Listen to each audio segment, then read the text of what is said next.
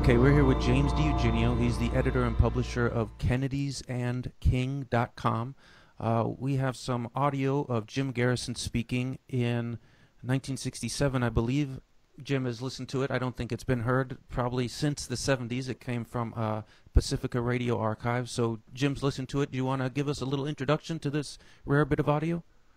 Yeah. I think this is either late 67 or early 68. Very early 68. It's a banquet for the Southern California Broadcaster Association at the Century Plaza Hotel. And I think it was the LA Free Press who invited Garrison there. They had an article about him on the front page, which he refers to in the talk. When he's talking about Art, the guy named Art, that's Art Kunkin. Art Kunkin was the owner and publisher of the LA Free Press. The LA Free Press was, wow, where do you begin with this?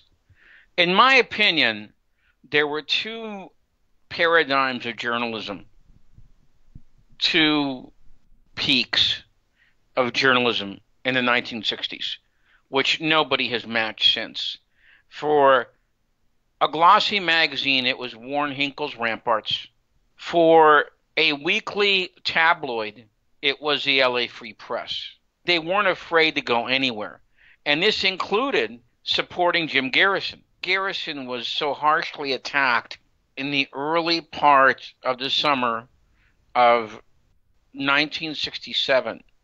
If you recall, it was by Hugh Ainsworth in Newsweek, by James Phelan in the Saturday Evening Post, and then by Walter Sheridan. Ainsworth was actually infiltrated into Shaw's defense team. Phelan testified at Shaw's trial. Sheridan was in contact with the CIA, and he was getting funding from the CIA. Once that hit, most of the media turned on Garrison. This, of course, led to Garrison sort of calling out the media for being so bad on the JFK case. If a government can lie so blatantly about something as important as the John F. Kennedy assassination, that means that they can basically get away with murder. He names a very famous article that was published around this time. I think it was in the Saturday Evening Post, but I'm not sure. Tom Braden, who was masquerading as a journalist at that time, wrote an article saying something like, the title was "Glad the CIA is Immoral." Very few people knew that Tom Braden was a former CIA agent, okay, when that article was published, all right? They certainly knew after it was published, all right? And so Garrison mentions that article. This is his beginning to really go head-to-head with the Central Intelligence Agency around this time, all right? I imagine it's from the Pacifica Archive, right? Yeah, definitely is. All right, so I urge everybody to listen to this. It's kind of interesting. Great. Well, thanks a lot for the introduction, and we'll play it right now. This is Leonard Brown. Like the murders of the 3 civil rights workers in Mississippi, and those of Medgar Evers and Mrs. Violet Liuzzo, the murder of John F. Kennedy in Dallas, Texas, was and is, in the legal sense, crime without punishment. Thus it seems, in terms of the crime itself, to represent the prototypical expression of a violent society. But, in its aftermath, its implications range far beyond such a society's conventional process of punishing violence with yet more violence. This murder permanently marred what we have called the American dream, staining ambition and high aspiration with a tragic serum of futility. Grow up, it seemed to say, and be president's son, and be killed by your people. This murder said other things to other men, Attorney Mark Lane for one, and Jim Garrison, district attorney in New Orleans, for another. To these 2 lawyers, the formality was broken, interrupted in the freeze-frame moment of the crime itself. Like many Americans, they were troubled by the simplicity of the Warren Commission report, which reduced the whole equation to one man, one moment, one madness. Here, in a speech before the Southern California Broadcasters Award Dinner, is Jim Garrison, whose investigations into the murder of President John F. Kennedy have compelled a closer scrutiny of the abrupt and savage end of the New Frontier era in American politics. Ladies and gentlemen, I'm very honored to be invited here, particularly after reading some of the things that I've read about me in the press. I think it's very gracious of the radio and television press in Southern California to invite me to eat in the same room with them. And I'm glad to see that my friends from NBC are here too, because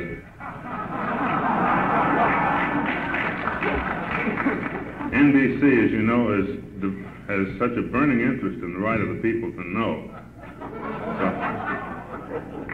Art mentioned that I had a message, and curiously enough, in a sense, he touched on the message when he mentioned the magazine article that he had in his hand.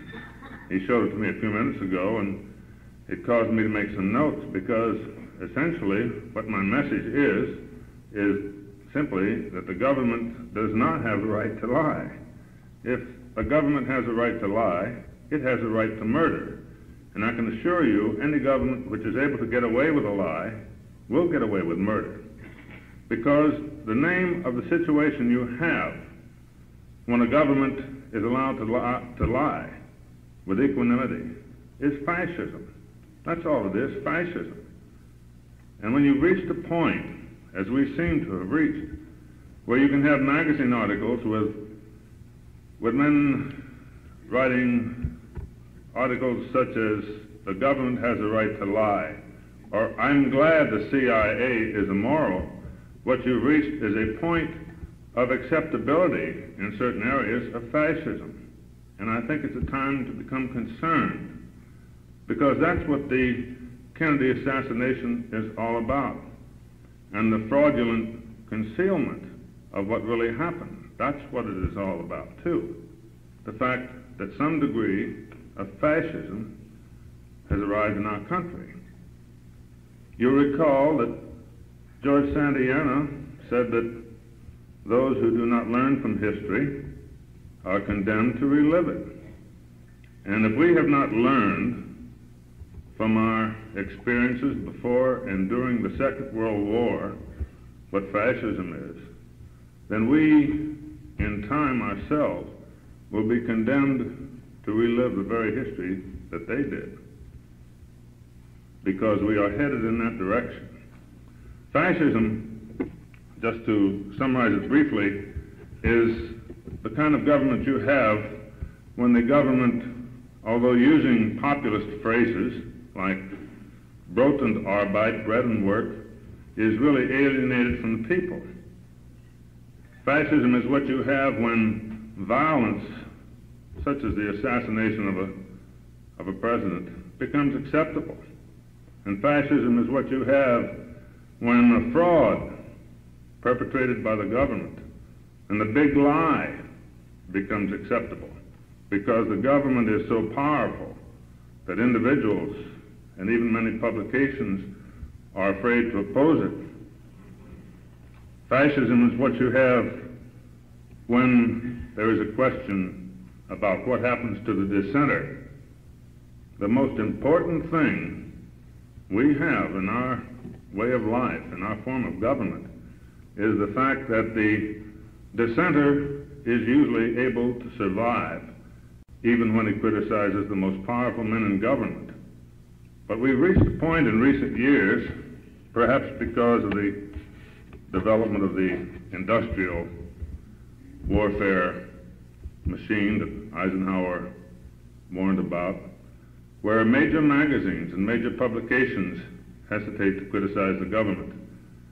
And before they take a position, test the wind to see from which way it's blowing. Truth becomes secondary. Justice becomes secondary.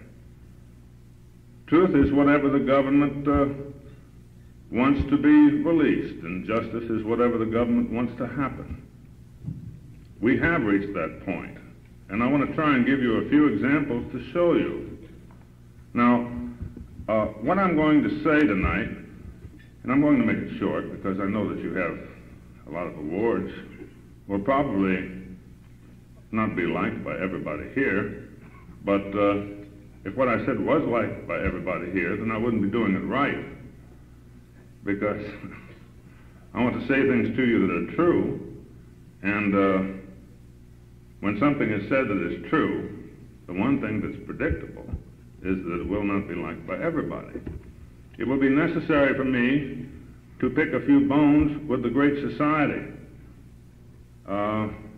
These will be domestic bones, so it won't involve the war in Vietnam or the use of napalm on other human beings, but it will involve the question of whether or not the government has a right to lie. Because our government has been lying to the people of this country now for nearly 4 years. You are being fooled. Every man and woman in this country is being fooled. And tonight, I'm going to tell you who is responsible.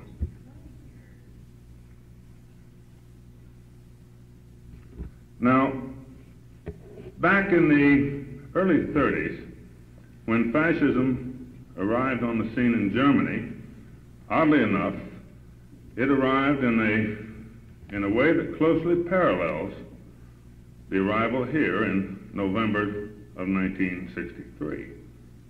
The Reichstag fire, if you remember, was clearly set by the Nazis, but a young communist was seized and executed for it.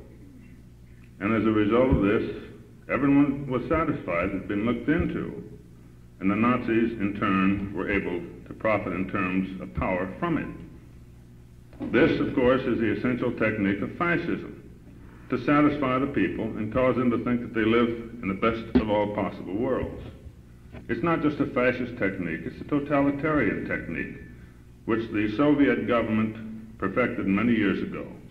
For example, during the years when Stalin was liquidating his enemies and entrenching his power, there was no mention of it in Pravda, no mention of it in the other Russian journals, except on occasion to point out what monsters these individuals were. More often than not, they disappeared without any sign of their disappearance. The best book that I know of for those of you who would like to see what happens to a country when the management begins to think it has a right to lie, and when the management really thinks it's all right for a powerful government agency to be proud of its immorality, is George Orwell's 1984, and I commend it to you. When it was written in 1949, it was really written about Russia. But if you read it now, you'll find that you're reading about Russia and our own government. This should not be so, but that's the way it is. Because we have reached a point where many people in our government think they have the right to lie. As a matter of fact, no government has ever existed since man arrived on Earth that was more important than the truth. If our government has reached a point where the survival of the government is more important than the truth, then the best thing that could happen would be for it to fall, and we can start building a new government tomorrow morning out of logs.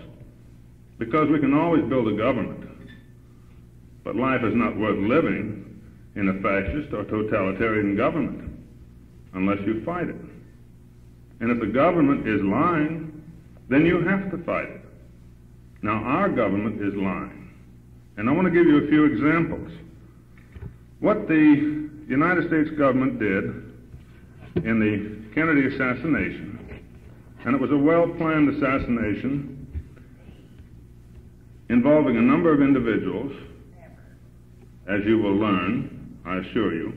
What the government did was to practice two essential actions to conceal the truth of the assassination. One was concealment of evidence, and the other was destruction of evidence. And very briefly, I want to give you some examples of the technique they used in specific terms. Of course, I'm not going to speak about Mr. Shaw's case. I haven't spoken about Mr. Shaw's case since the day we charged him, in spite of what you may have read. On the other hand, I think you would appreciate some statistics, so if you'll bear with me, I'm going to give you some, and I'm going to show you what your government has done, and I'm going to tell you why. Now, examples of the destruction of evidence begin with the burning of the autopsy notes by Commander Humes. Of course, one of the most important questions in the entire assassination was the question of the direction of the bullets. Since everybody who has looked into the assassination knows, I think without any exception, the fatal shots were fired from the front of the president. In order to keep this secret from the people of the United States, the notes of Dr. Humes, of the autopsy, were burned by Dr. Humes, and he was subsequently promoted. Another case of spontaneous combustion occurred when a CIA memo requested by the Warren Commission was accidentally burned while being thermofaxed. This happened the day after the assassination in Washington. The federal agent who interviewed Oswald in New Orleans, a gentleman named Quigley, burned his notes after the interview. And yet he belongs to an agency whose policy it is never to burn notes. The major landmarks in the grassy knoll area where the assassination occurred have been changed. Signs have been moved to make it harder for measurements to be made.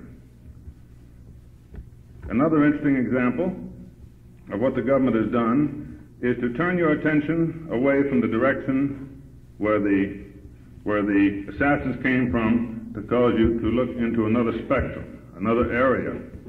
I have to explain to you now, before I go into this, so that you will understand, because I'm about to talk about political ideology, and you don't know me, so I have to tell you that I certainly don't claim any special merit in it, but my political position is pretty much in the center of the road. We need conservatives, obviously, for stability, and of course we need liberals too, because they give us progress. But one of the problems in this particular case is that everybody has tried to impose their own political ideology on the assassination. For example, friends of mine who are conservatives can't conceive of anybody but an extreme liberal killing the president. And friends of mine who are liberal cannot conceive of anything but an extreme conservative. But of course, neither extreme has a monopoly on virtue, and by the same token, neither extreme has a monopoly on murder. And it just happens to be a fact that in this case, the president was murdered by militant members of the right wing. The main function of the Warren Commission, and the reason it was appointed, the main function of the Warren Commission was to conceal the fact that militant right-wing individuals had killed the President of the United States, and also to conceal the fact that individuals connected with the Central Intelligence Agency were involved. Now, with this in mind, you can better appreciate that among the items of evidence destroyed or changed, which is a form of destruction, is in Oswald's notebook. If you were to open Lee Oswald's notebook, one of the first names and phone numbers you see is General Edwin Walker's name. There's Walker there and has his phone number. Now, when the United States government got finished retyping that name into a memo, Walker had become Volke, V-O-L-K-E. Now, I'm just giving that as an example to show you how systematically everything that even touched the right wing, they either eliminated or concealed. It doesn't mean that General Walker is necessarily involved, but the point is the United States government was well aware of where the assassins were located on the political spectrum. And without exception, every case where the trail led to the right, the evidence has been destroyed by the government or concealed. You can see it in 72 years or 71 years, but you've got to wait. Now, here's an example of the kind of evidence that they concealed. There is a picture it's Commission Exhibit 5. There's a commission picture which shows a car parked at General Walker's house. Now, when this picture was picked up at Mrs. Payne's, presumably in the hands of Oswald, although there are real questions about that, the license number on the car was clear. There's no question about that. But by the time they printed the picture in the commission exhibits, a large hole had been punched through the license number.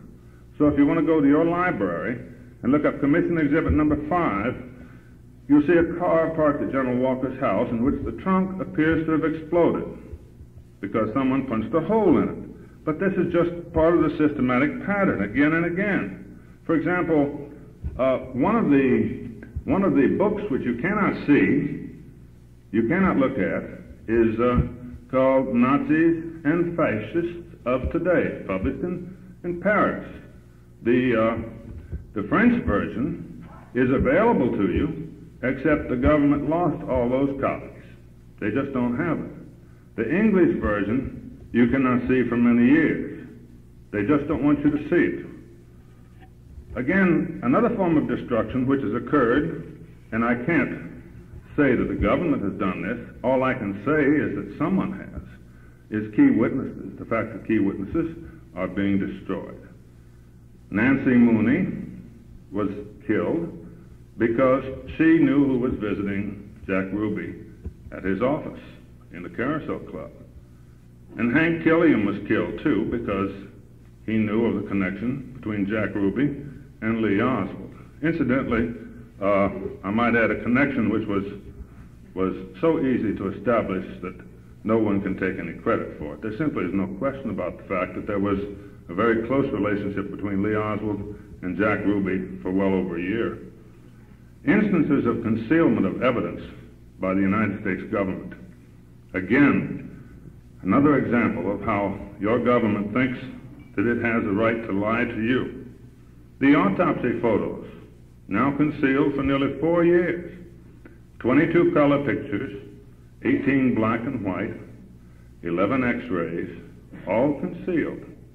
Now remember, the main question, the burning question, was from how many directions was the president shot? And where was he hit? And where did the fatal shot come from? And which shot was the fatal shot? Yet even today, you cannot see the autopsy photographs. And the reason you cannot see them is because they would show that the president was shot from the front as well as the back. And they would show that the fatal shot came from the front. Now the witnesses in the Grassy Knoll area, virtually every one of them heard the shots coming from the Grassy Knoll vicinity. And at least one has seen one of the individuals behind the stone wall. These people were not called by the Warren Commission. They were not called by the Warren Commission because they would have testified about the shots coming from the Grassy Knoll area. And you're not supposed to know that. Nor were you told that no firing, no examination was made of the Mannlicher Carcano, which Oswald supposedly fired but never did. No examination was made to determine whether it was fired. They couldn't make an examination of it because of the possibility it may not have been fired. And the reason this position was taken was because of their awareness that he was not involved in the shooting. Oswald's prints, his fingerprints, were not on the rifle, although the inference was given that they were. Oswald's fingerprints were not on the Smith & Wesson .38 that killed Tippit, although the inference has been created that they were. Remember, supposedly, Oswald, who did not kill Tippit, supposedly he ran unloading bullets cartridges as he ran and putting in new bullets. Then in the Texas Theater, he stood up and yelled, "This is it," and supposedly there was a big struggle, and he tried to shoot an officer, and they got the gun from him. Well, when that gun was examined, there was not a fingerprint on it. It had been wiped clean. And the reason it had been wiped clean is Oswald never held it in his hands. Another gratuitous contribution to the scenario by the Dallas police force. And you haven't been told, unless you've made a hobby, or some people have, of looking deeply into it, that the nitrate test indicated that Lee Oswald had not fired a rifle that day. There's no question about this. This became so clear that the Warren Commission was forced to take this standard test, which is accepted all over the world, and try to develop a new position that there was a question about it. The allegations of PFC Eugene Dinkin, perhaps my favorite concealed file, bothered me for some time until we heard from an individual who was in PFC Eugene Dinkin's outfit in Germany. Now, the allegations of PFC Dinkin is one of the files that you cannot see for many years. And the reason you cannot see it is that in late 1962 and early 1963, PFC Eugene Dinkin was making the incredible allegation that he was confident that President Kennedy would be assassinated by members of the militant right wing. Now, for some reason, someone in the government is sensitive about that, and you cannot see it. Again, you find that in the permanent carousel cards, which Jack Ruby had and was about to have laminated, which contain some of his closer friends, and in his notes, which were in his car, one of the addresses he had behind the name Tom Hill was the home address of Robert Welch of the John Birch Society. Now, let me make this point. That doesn't mean that the John Birch Society is involved, because they're not. There's no group like that involved. But the point is, since it does indicate a certain degree of right-wing orientation on Jack Ruby's part, no mention is made to you that that address behind Tom Hill's name is the home address in Massachusetts of Robert Welch. Similarly, when the phone calls from Earl Ruby up in Detroit are indicated, they do not tell you how many times Earl Ruby called the James Welch Candy Company in Massachusetts. Suddenly they become very casual about how many calls are made, because, again, there's an inference of militant right-wing orientation, and they want to conceal this from you. Again, you have concealed a file entitled Lee Harvey Oswald's access to information about the U-2. The reason you can't see that for many years is because you will then realize that Lee Oswald was working for the United States government as a CIA employee, and they don't want you to know that. Again, the Warren Commission investigators and the attorneys for the Warren Commission knew when they saw 544 Camp printed on the pamphlets which Oswald, supposedly a communist, was giving out. When they saw 544 Camp, they knew immediately who was at 544 Camp. This building housed the most conservative, reactionary, the strongest anti-communist in the city of New Orleans, Guy Bannister, in whose office Sergio Arcacha and David Ferry, who did know Oswald very well, from whose office they operated. But they treated that en passant as if it had no significance at all, because, again, they did not want you to know that President Kennedy was killed as a result of a militant right-wing plot. Now, again, you are being fooled. Oswald did not fire a gun, he did not shoot anybody, and the United States government has to know it. There cannot possibly be any question in their minds. And if there remains anyone in this audience who thinks that the members of the Warren Commission have any innocence left in this regard, let me just call to your attention that long before they ceased functioning on the Warren Commission, long before that, the burning question was from how many directions did the shots come and where was the president hit? And nevertheless, not a single member of the seven, not one member of the Warren Commission looked at the photographs of the autopsy or looked at the X-ray pictures, because they knew what they would see. They knew the president had been shot from the front, and they did not want to lose their innocence. There's no other possible explanation for that. Now, despite the concealment and the destruction of evidence, There are examples of how the Warren Commission conclusion is fraudulent within the Warren Commission itself. And I'm just going to give you a few examples here, very briefly, but if you want to note them down with a pencil, you can go look at the Warren Commission exhibits in your library, and I think after you look at them, you'll realize that the conclusion is untrue.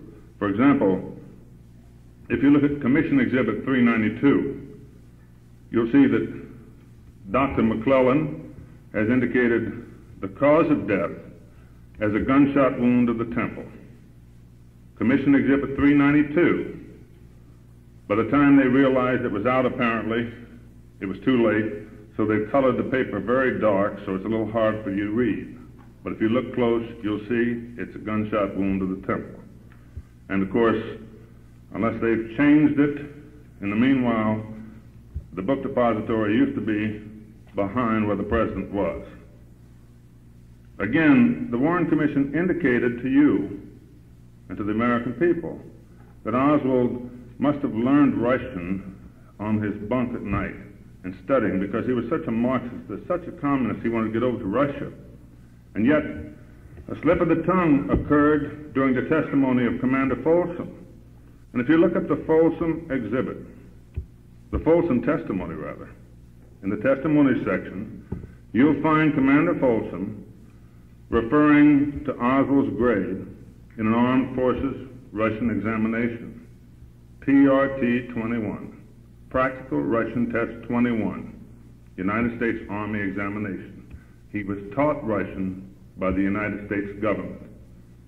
The same government which employed him, the same government which ultimately framed him, because this government believes it's all right to tell lies. You recall that Oswald is supposed to have been a Russian defector, and yet one of his first jobs on his return from Russia was at Jagger Stover Childs, which is a company which did high-level, high-security work for the United States government, including photography and special kind of map work.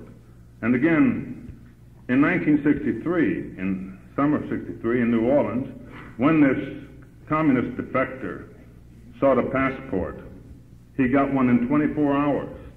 Now, the other individuals who applied on that day did not get it in 24 hours.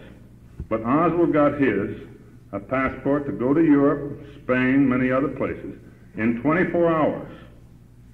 And as most of you know, this is not possible, not to even get a passport, if you are truly a defector. Now, another example of the Lee-Oswald-Jack Ruby relationship. There are many witnesses available, and it's no problem for any prosecutor who's concerned about bringing out the truth to develop eyewitnesses who saw Ruby and Oswald together, not merely in Dallas, but in many other towns. That just was not that hard. But if you want to see an example in the Warren Commission itself, or a few examples, I'll give you some places to look. First of all, I think many of you are already familiar with the fact that Jack Ruby had a business relationship with Bertha Cheek, and that Lee Oswald was living in the house run by Bertha Cheek's sister, Earlene Roberts, at 1026 North Beckley. This didn't arouse the Commission's interest at all. Of course, it didn't arouse the Commission's interest even when eyewitnesses saw them together and at the Carousel Club, such as, for example, the date of November the 10th.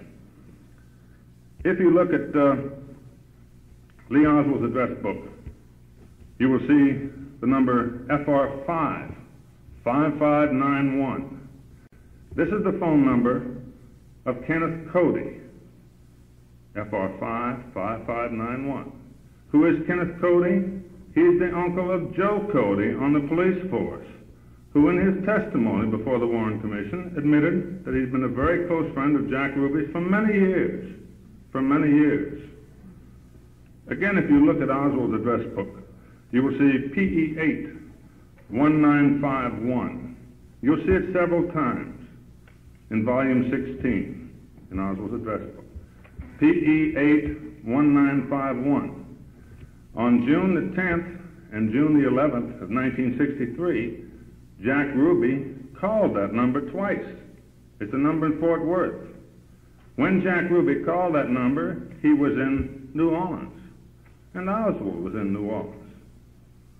Now, there are not a great many people in this room, but I doubt if there's anybody in this room that has in their address book any numbers which I have in mind.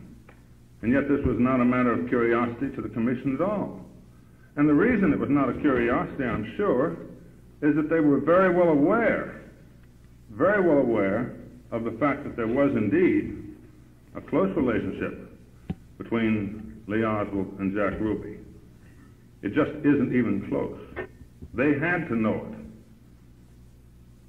So when they pretended that Ruby did not know Oswald and pretended that he killed him because he did not want Jackie Kennedy to come down and testify in court, your government was lying to you again, just as they lie to you now when Ramsey Clark announces that we have charged an innocent man.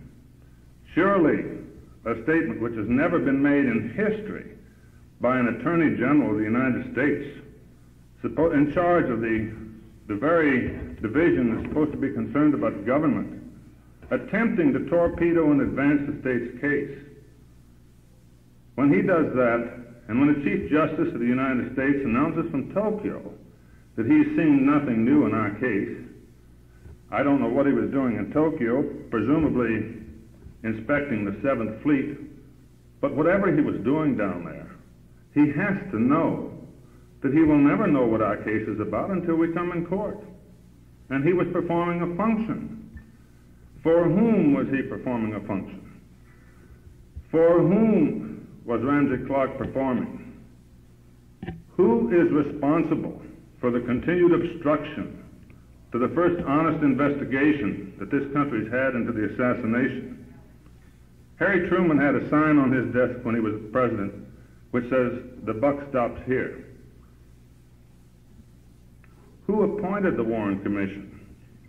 Who was aware that there was a CIA problem and caused this 7-man commission to be composed of the former head of the CIA, Allen Dulles, the best friend the CIA has in the Senate, Senator Richard Russell, the best friend that the CIA has in the House, Congressman Gerald Ford, and the former head of the OSS, out of which the CIA grew, John J. McCloy. The commission waited in advance by defenders of the CIA. Who appointed Ramsey Clark, who's done his best to torpedo the investigation in the case? Who controls the CIA? Who controls the FBI? Who controls the archives, where this evidence is locked up for so long that it is unlikely that there is anybody in this room that will be alive when it's released? This is really your property, and the property of the people in this country. Who has the arrogance and the brass to prevent the people in this country from seeing that evidence? Who indeed? The one man who has profited most from the assassination. Your friendly president, Lyndon Johnson. And don't be fooled by the humility and the picking up of faggots. Don't be fooled by that. The question is, when do we get to see the evidence about the murder of John Kennedy? That's the question. And he's the man who's responsible for hiding it. I've leaned over backwards for months now, while our phones have been monitored, while the government has done everything it could to torpedo the investigation, because they know we stumbled on it, and I claim no virtue. We are not great investigators. It was largely luck. We stumbled on it.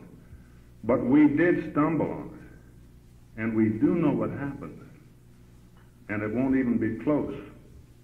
There won't be any acquittals if we can get these people to trial. If we can get them to trial. If we can prevent the U.S. government from blowing up our case or finding a way to remove me from office. If we get him to trial, you will learn what happened to John Kennedy and who killed him. And you will then learn that you've been living under a government now for 4 years, which has concealed evidence and destroyed evidence and lied to you again and again and again. Now, I don't say that President Johnson is involved in the assassination.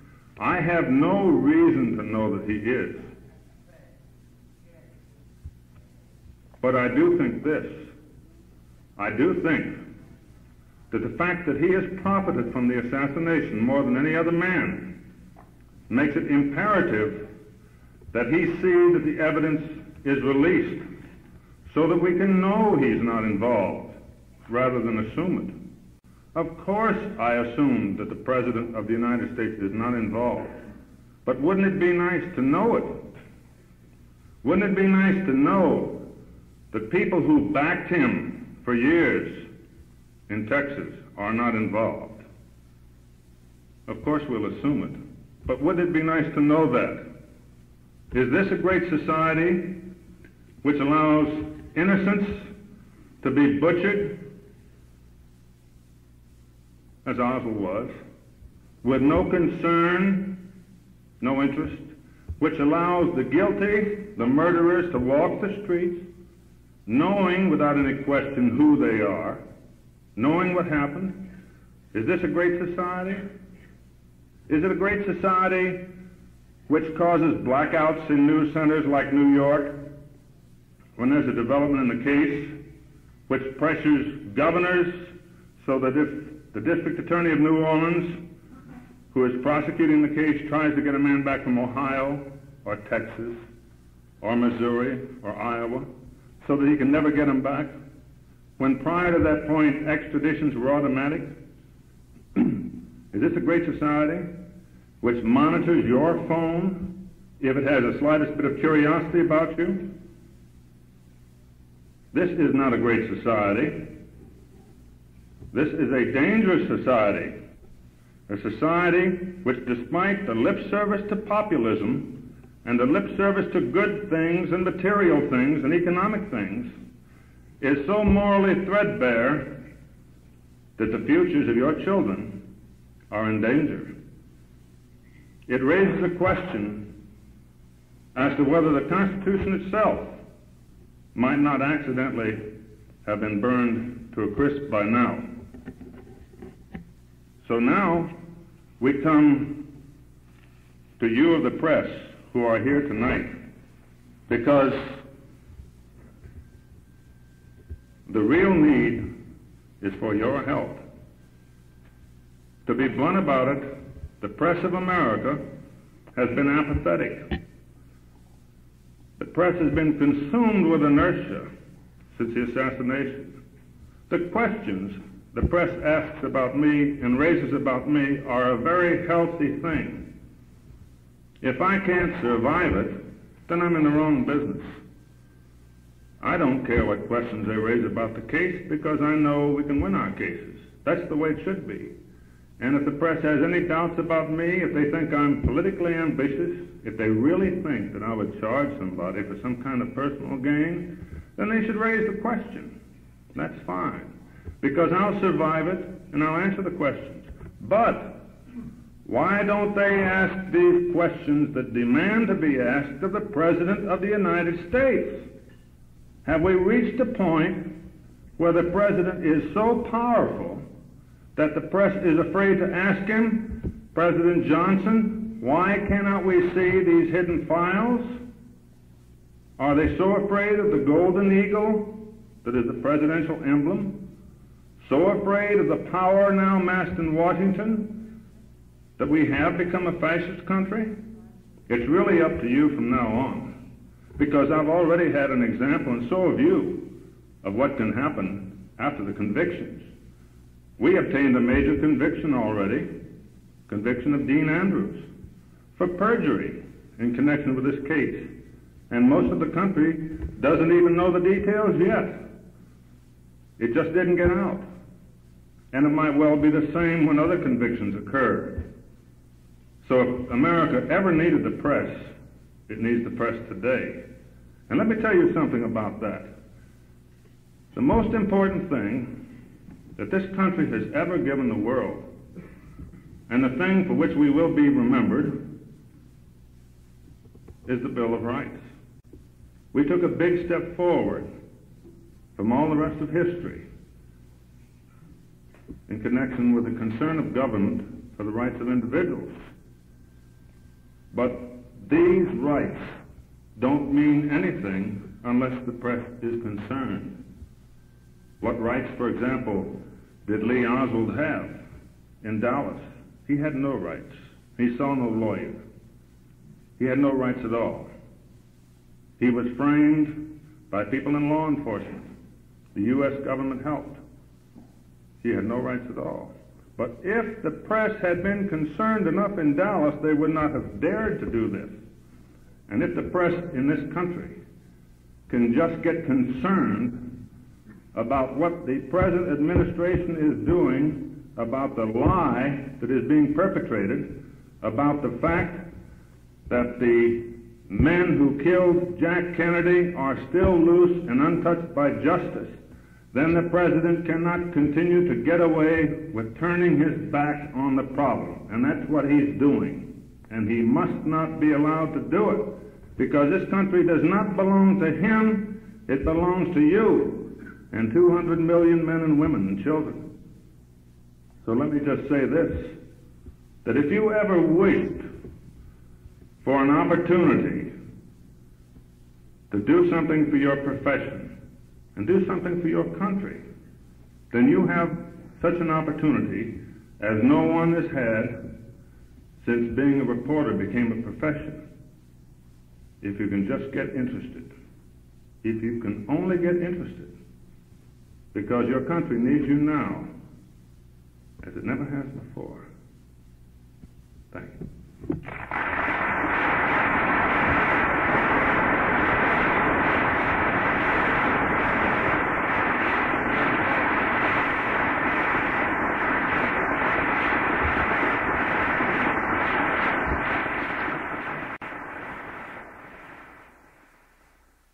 Following Mr. Garrison's speech, there was a question and answer period. Most of those attending the banquet were newsmen, and hence this resembled an informal press conference. The first question to Mr. Garrison was, do you believe that anyone within the framework of the United States government helped plot the assassination? Why did the government hide evidence? And third, who really killed Jack Kennedy? First of all, employees, a limited number, I should say, employees of the Central Intelligence Agency, the United States government, are involved in the assassination. A number of them have been identified. Secondly, in my judgment, the reason that the United States government, meaning the present administration, Lyndon Johnson's administration, is obstructing any investigation, any further investigation, the reason they concealed the true facts are, to be blunt about it, in order to protect the individuals involved with the assassination of John Kennedy. As to the third question, that involves names, and I cannot possibly go into that at this time. Ladies and gentlemen, let me add that Mr. Garrison wanted me to make mention that he cannot answer any questions regarding Clay Shaw's trial, which should be coming up sometime next year. The next question was, why the tacit approval of the Kennedy family of the Warren Commission report? Yes, sir. I don't want to be unfair to Senator Kennedy, and I think if I tried to speculate without having the facts, I would be unfair. For example, the comments which I made about the president were comments made as a result of specific facts that we had after months of forbearance. On the other hand, I don't know enough about Kennedy's reasons to guess. I'm curious too. I don't understand it, but I don't know. Next, Garrison was asked, how did you stumble onto the story? I didn't mean it in that way. What I meant was we stumbled onto the case itself. If we had not got curious about the odd trip that David Ferry made driving through a thunderstorm all night to go ice skating in Houston, and the fact that he did not go ice skating there, if we had not seen that and continued to be curious about it, we would not have found our way into the whole thing, because they had cut off an insulation of every possible kind. We just happened to find ourselves in the intermediate area, right below the level of the sponsors or financiers, and right above the level of what you might call the operating level, the people who pull the trigger. And we stumbled into it by luck. That's what I meant, not as a result of skill. But because we didn't let go and we kept on digging, we had other luck later on and came across the other individuals. Now the other part, if you mean with regard to the fact that I now bring up for the first time the fact that is very plain to us, that the President of the United States bears the responsibility, the total responsibility, for the obstruction and concealment of the development of the truth in this matter, is something that we have known for months. But I wanted to lean over backwards because it's so easy to say it. And I'm sure there will be replies that this is a right statement. But there's no question about it. It's an executive order which comes from the President that postponed your seeing the evidence for 75 years. But we wanted to lean over backwards, and we have. And we've tried to get cooperation. It's become hopeless. I don't want to criticize Ramsey Clark. I think he's a harmless sort of little fellow who has no idea what's happening. But, well, his father was on the Supreme Court, so he's head of the Justice Department. But the responsibility is in the President's lap, and the time has come to bring it out. But we have known that for some months. Another question. Mr. Garrison, you made the statement that the main function of the Warren Commission was to conceal the right-wing militants who killed the President. The Warren Commission was appointed by President Johnson and composed of people such as Chief Justice Warren, whom certain right-wing groups have attacked and asked for his removal. Is it your charge that the President appointed him, among others, in order to conceal the facts of the assassination? It's a very good question, but I think the function of appointing Chief Justice was to obtain what you might call a liberal compromise, because as a result, it was, I think, an ingenious appointment. As a result, the Warren Commission, its conclusions, had and now have strong backing from the liberal element of the country. At the same time, there's a certain amount of support from the conservative element because of the presence of Congressman Gerald Ford on the commission. I think that was probably a major reason for it. Now, I don't know, because I cannot go into the man's mind, that when he appointed the commission a week after the assassination, that this was his precise concern at the time. I think the makeup of the commission makes it quite evident that there was at that time a concern about the involvement of individuals connected with the CIA. And it might well be that during the course of that inquiry, they then became protective of the status quo. The Dallas police scenario, somewhere along that time, was adopted as the official truth. But I think the essential reason for the appointment of Chief Justice Warren was to obtain the support of liberals for the Warren Commission. Next, Garrison was asked, why would Chief Justice Warren, who has never been identified as a right-winger, conceal a right-wing plot? I have no idea. You're going to have to ask Chief Justice Warren. Another question. If you criticize the government for concealing evidence, may we ask why you, as a member of the government, will not reveal to us the demonstrable proof that you have as to who killed President Kennedy? Here's Garrison's answer. As a prosecutor, I am not allowed to reveal to you my evidence until the case comes to trial. If I reveal my evidence to you in order to make you happy, and I'd love to do it, I won't be able to convict the defendant. This line of questioning continues. Does that mean that you are charging the defendant with the murder of the President? Garrison. Well, the defendant has already been charged with conspiracy to murder the President. Yes, it's written down in black and white. Question. Was there CIA money that went into the full-page ad in that Dallas paper on the day preceding the assassination? The ad was in the paper on the day of the assassination, as I recall.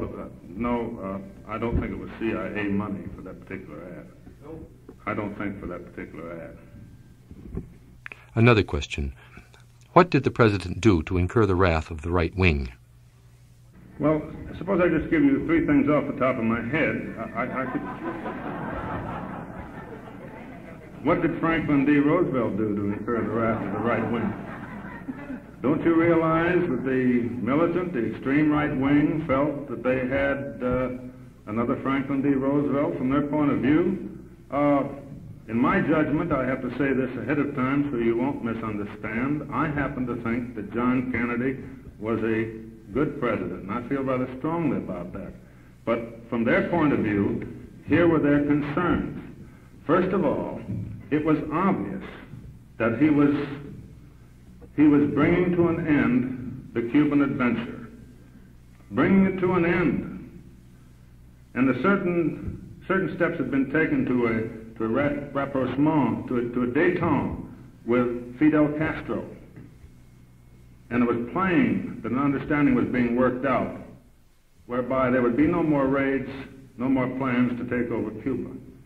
Again, in the same direction, it was plain that the president was bringing an end to the Cold War, was becoming concerned about the billions of dollars being spent for the Cold War, was thinking about the possibility of trying to understand Russia better. I don't mean that he was going to dismantle our defenses, but he was reaching for an understanding, and it's quite apparent, too, that he did not intend to expand the war in Vietnam. And as far as Texans are concerned, he left no doubt about the fact that he was headed directly for the 27.5% deduction. The 27.5% deduction is something very dear to some people in Texas. Now, that's just a few for openers. Here a note might be in order. 27.5% is the oil depletion allowance. Another question. Do you still feel that David Ferrie possibly did not die of natural causes, and if so, why? And by what method do you think Jack Ruby met his end? Here's Mr. Garrison's answer. I don't know about Jack Ruby because I don't have enough data about his death to know, and I don't want to speculate. The way that Dave Ferrie appears to have killed himself appears to be an overdose of Proloid, Proloid, which is really nothing but the old-fashioned thyroid pill. If you're hypothyroid and you have low thyroid, if you have a thyroid deficiency, then taking Proloid doesn't hurt you at all, and it beefs up your metabolism. On the other hand, Ferrie had a serious high blood pressure problem. And if you have high blood pressure of a serious nature and you take an overdose of Proloid, it's predictable that you will have a brain aneurysm, which is what Ferrie had. It leaves no evidence for the coroner to find in the usual examination except a high iodine content in the blood. No check was made of the blood content of iodine, and a nearly empty bottle of Proloid was found among the bottles of this man with extremely high blood pressure. This is a layman's opinion. I've talked to pathologists about it. We don't have a medical conclusion yet, but this does appear to be the likely way in which he committed suicide. That was New Orleans District Attorney James Garrison speaking to the award dinner of the Southern California Broadcasters Association at the Century Plaza Hotel in Los Angeles. The speech was recorded by Paul and Shirley Eberly of the Los Angeles Free Press, who have graciously allowed us to broadcast these tapes here. Production for Pacifica is by Leonard Brown. This has been Leonard Brown. Okay, we're here with James DiEugenio. He's the editor and publisher of KennedysandKing.com. I think this is either late 67 or early 68.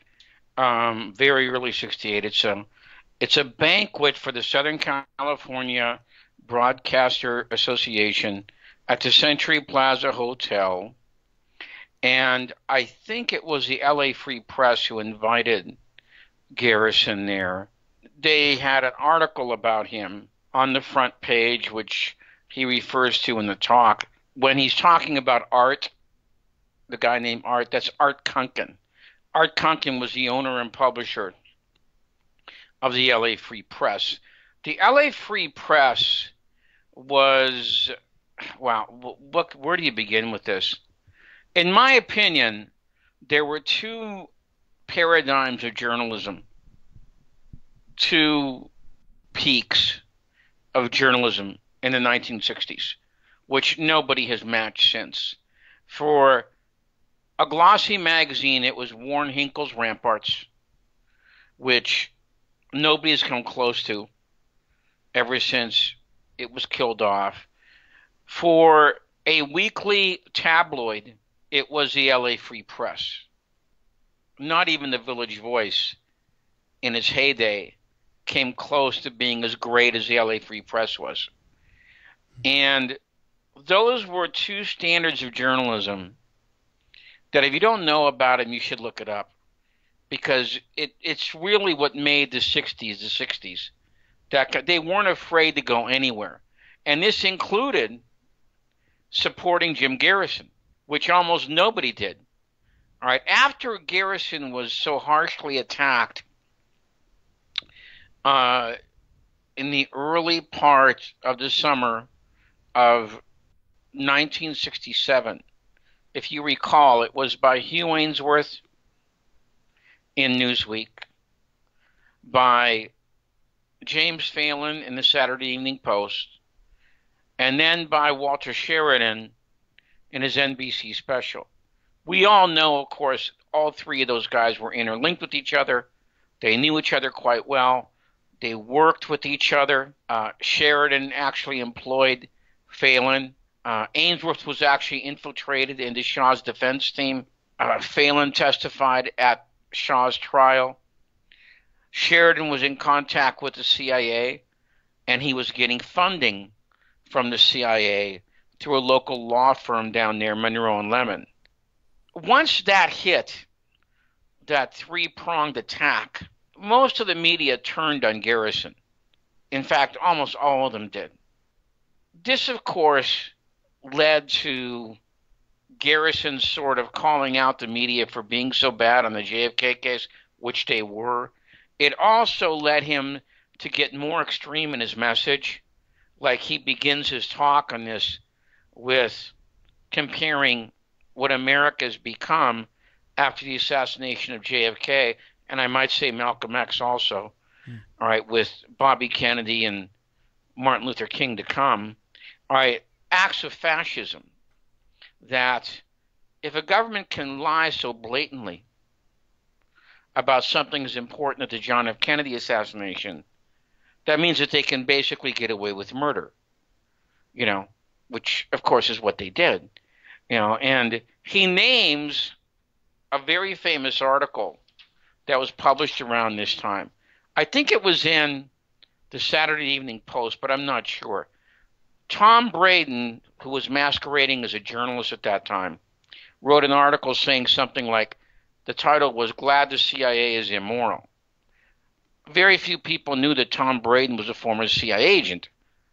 Okay, when that article was published, all right. They certainly knew after it was published, all right. And so Garrison mentions that article. This is his beginning to really go head-to-head with the Central Intelligence Agency around this time. You know, he did the same thing in his Playboy interview. He then talks about the destruction and alteration of several pieces of evidence, the lying about pieces of evidence. For example, the FBI failed to find any prints on the rifle. All right, it's strongly suggesting that the Dallas police put them on there after the fact. All right, he talked about a very, very seldomly mentioned witness at that time, Eugene Dinkin, who was in the military at that time, and he was one of the people who actually predicted the JFK assassination in advance, along with Richard Case Nagel and Rose Cheramy. All right, there's an article on kennedysandking.com about Eugene Dinkin. I think it's one of the better articles that ever been written about him. So take a look at that if you don't know who he is. He talks about the hidden files on Oswald and the U-2, which of course is a very important piece of evidence the CIA did not want to let give away at that time. And he talks about the attempt to camouflage Oswald being at 544 Camp Street. And there is one piece of evidence in the Warren Commission volumes. I think it's in volume 26. And it's the Corliss Lamont flyer, The Crime Against Cuba, which the FBI slipped up on and let that into the commission volumes. But we know through the work of other researchers like John Newman that the FBI either whited out references to 544 Camp Street or they changed it to 531 Lafayette, okay, which is the other address to that building. All right. So he's correct about that. Now, there's something I think he's wrong about.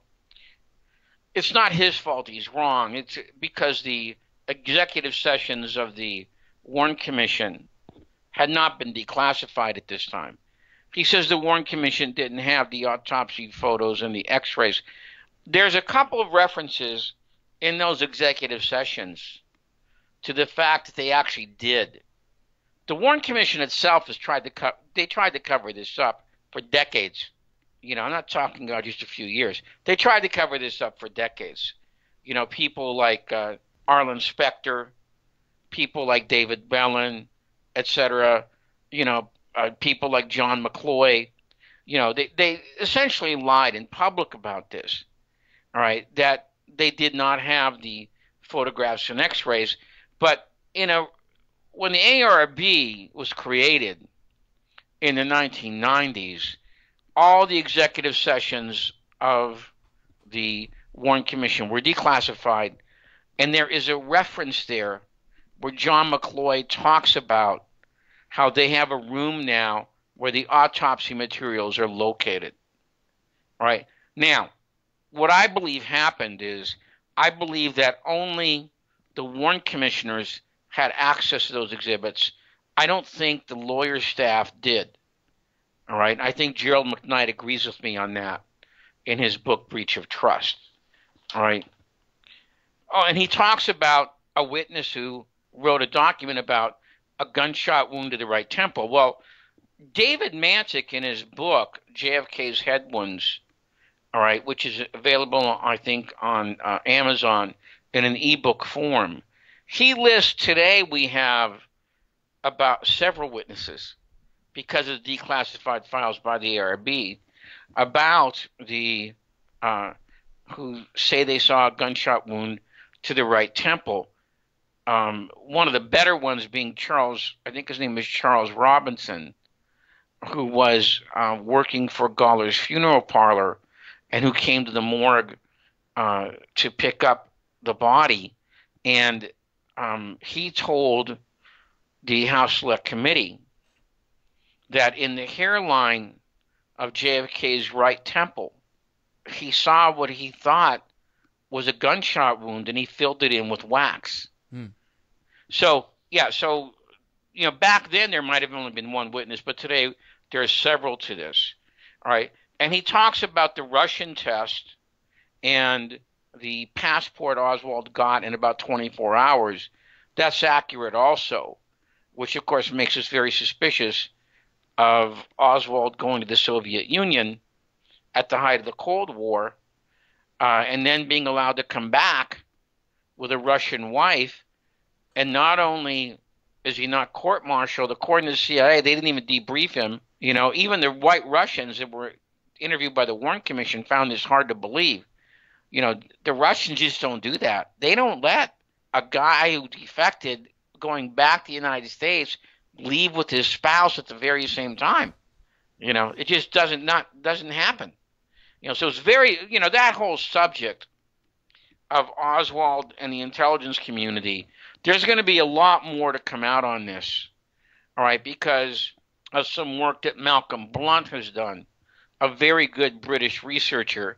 He sent me 6 packets of files on the work that Betsy Wolfe had done for the House Select Committee on trying to figure out why Oswald's files went to one and only one place during the defection, and they went to the wrong place.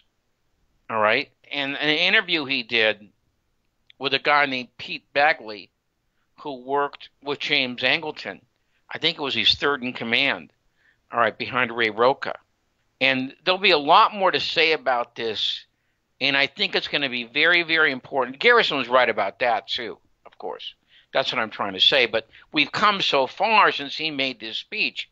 So one way to look at him is as a kind of pioneer on a new frontier. All right, and then I love the question he asked at the end. When do we get to see all the evidence? Well, this is 54 years later, and we still haven't seen it all. So he was complaining in 67, early 68. Here we are, the new millennium, 2018, and Trump still delays it. Supposed to be all declassified in October, and here we are still waiting for it. Right. You know? I mean, come on, how ridiculous can you possibly get? All right, and then at the end of the speech, I agree that, you know, Oswald's rights were violated when he was in detention. And number two, where was the press to complain about those things?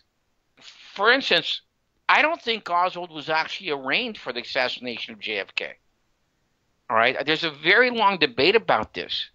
There's some new information that's come out. And, you know, there's that famous interview with Oswald when somebody was asking, I think the words were something like, did you kill President Kennedy? He says, no, I haven't been charged with that. And the guy comes back and says, well, according to the police, you have. And he has a very puzzled look on his face. You know, so I think it's an open question whether he was actually arraigned for that. I'm pretty sure he was arraigned for the Tippit shooting, but there's an open question of when and where he was arraigned, you know, for the murder of JFK. And of course, he did not have an attorney, you know, if he was arraigned, you know, which he should have had. And so Garrison asked, you know, where was the press and all? So, well, obviously most of the press was backing the Warren Commission without even reading it. Right. And then when Garrison came along, they were attacking Garrison. You know, so that's where the press was. By the way, Garrison did several of these. You have one of them here.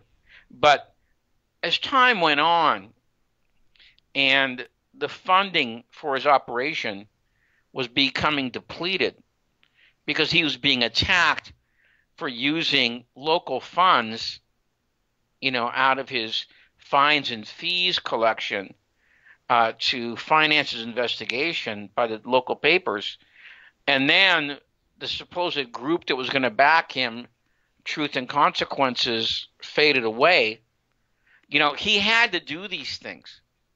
He had to travel all over the country and do these speeches to groups like this and also to universities and things like that, so he wouldn't have to pay for the investigation himself, which, by the way, he did anyway. So that's why he was doing these things. Believe me, he didn't want to do these. He'd rather be back in his office supervising the investigation. You know, but that's how he got, you know, he got stuck in this situation. So this is an interesting talk. I'm glad you found it. All right. I imagine it's from the Pacifica Archive, right? Yeah, definitely is. All right. So I urge everybody to listen to this. It's kind of interesting. This is Our Hidden History.